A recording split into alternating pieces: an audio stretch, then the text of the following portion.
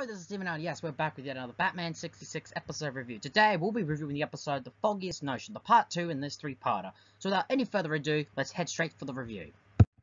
We begin the episode with Batman, Robin, in Superintendent Watson's office, telling him their suspicions that Lord Fogg and Lady Penelope Peasoup must be the culprits behind the recent robberies in which they are investigating. However, despite that, we're wondering how they got out of the situation from the previous episode. Well, it was revealed that Batman used a device to get rid of the fog smoke that turned out to be kind of poisonous. However, Watson does not believe Fogg's responsible because of his cast, and also the fact he wanted Barbara to be a part of their faculty. Batman makes some excellent counterpoints, say it could be an act, and she suggests Barbara does not accept. And Watson just can't accept that Fogg be responsible because of his aristocratic bloodline. And just as Robin's about to explain what Lady Prudence told him, Barbara comes in with a package, and it said it's for everyone, but the package suddenly begins to smoke. We then head to the credits, and we continue back to where we left them off. We look in the package and find out it's 3 silver bells. Batman asks Watson what this could possibly mean to its significance, and he came up with an answer.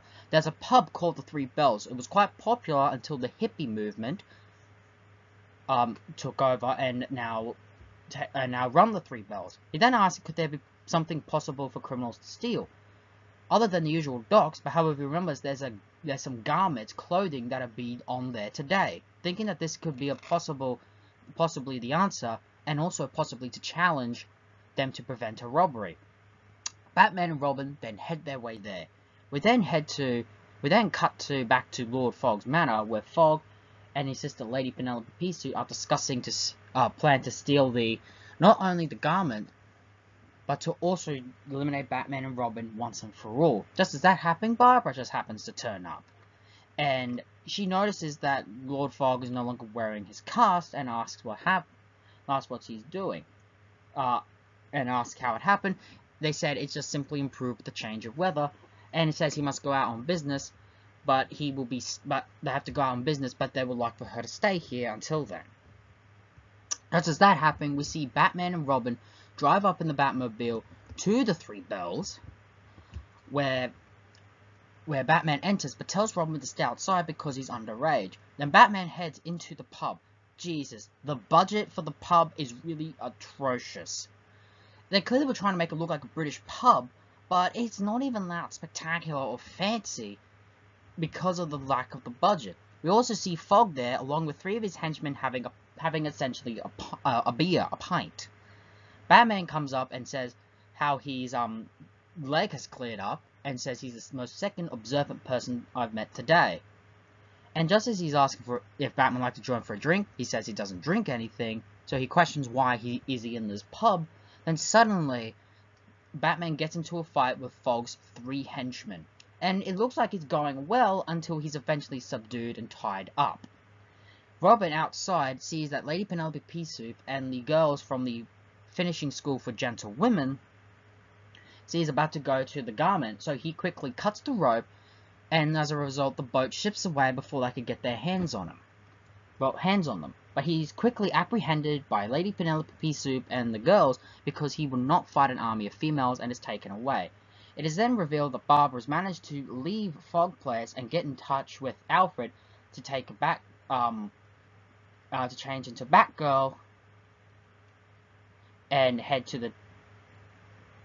back into the mansion. It is also revealed that Batman is tied up, and Lord Fogg uses a device to essentially wipe his memory, forgetting about everything. And essentially they leave.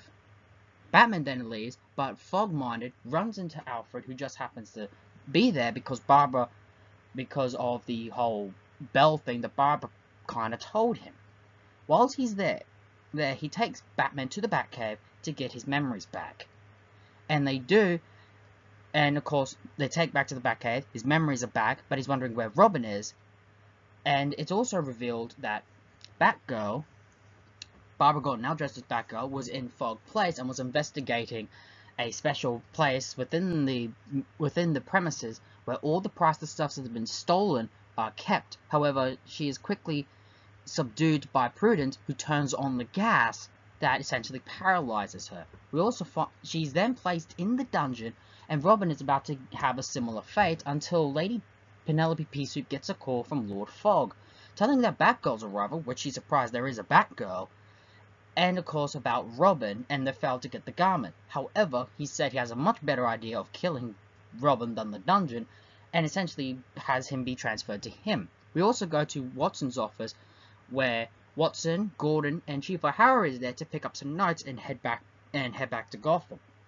We then get a call from Batman. Then calls him up and tells him of Fogg's involvement, and that the garments are, and that the priceless stuff are missing, and they decide to quickly check the harbor. And realizing that Robin hasn't called Gordon, he's now getting worried. He then uses the Bat computer to essentially find where Robin is. But however, because they're in London, they're getting some weird words. Wanch, wench. Alfred comes to the realization. Winch, as in the winch room of a tower bridge. The bridge that opens up to let ships through. We then see Robin inside the witch room, which is another poor set, tied to the thing, and essentially will turn around and wrap Robin up in this rope, essentially suffocate him. Lord Fogg and his men go outside to watch the bridge go up, so they can see him die. Don't know how that works. Batman and Alfred arrive just in time. Batman uses a device to prevent the bridge from going further up. Fogg is wondering what the hell has happened, and they quickly head back to Robin. When they get inside, they see Batman untying Robin, and Fogg, realizing that his goose storm was up, orders his 3 men and 2 extras to fight him. During the fight, it seems to be going Batman's way, and it does, but then Fogg whips out his Hypo Fog, as he calls it, to cause the smoke, where he and his henchmen make their escape. We end the episode with the room getting fogged up, but also a shot of Batgirl tied up in Fog Place in the dungeon. And say to tune in for the next episode. Again, Gordon and Chief O'Hara's role are very minor here, and Batgirl doing her own investigating work, I kind of find does differently with the story. Maybe it might distract some people, but I feel it's great. Alfred gets to spend more time in this, and I like how Robin is captured. Batman getting fogged and essentially, getting his memory erased is something unique, as no other villain has actually done that in the series before. They've given him mind control, which has kind of caused memory loss in some way, but it's never been something done to this extent. Also, Fogg is a unique villain. What I said about previously, Lord Marmaduke Fogg still remains the same. I like the costume design, as it's clearly a reference to Sherlock Holmes. I also like how he views himself as a superior criminal. However, once again, motives for his crimes. Is he doing it because he's bored? Is he doing it because he likes the criminal lifestyle, or the family has no wealth and they need to use this to gain wealth? There's no real explanation. And that's kind of the thing I'm just always kind of concerned about. Lady Penelope Peasoup is, again, is a fine character. Not great or outstanding, but in the same vein of Lola Lasagna, a character to play off with the main villain for the episode. These two aristocrats, for me, work off really well with each other. I think it's mainly due to the actors in question. Prudence here is yet another character that sort of has her own story mixed in. And it's kind of like she's trying to achieve her own ends and is playing off both sides. For what she really wants, we don't know, but we see a lot of a double-dealing crossing nature in this episode when she pretty much traps Batgirl in that, stance. It's overall pretty fun. The Foggiest Notion, for me, is so far good. However, with the poor budget for the Fog Place, where they, first off, the dungeon, the place where all the priceless are kept, the winch room, and the bar, something I'm really noticing as we go further on in the show.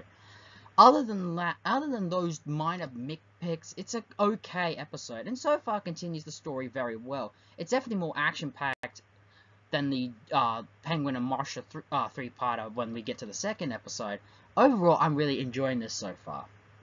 And there we have it. That was the Foggiest Notion. Join us next time when we reveal the final part in this three-parter. So tune in to the next Steven Hour, the same Steven channel. Ladies and gentlemen, so long for now.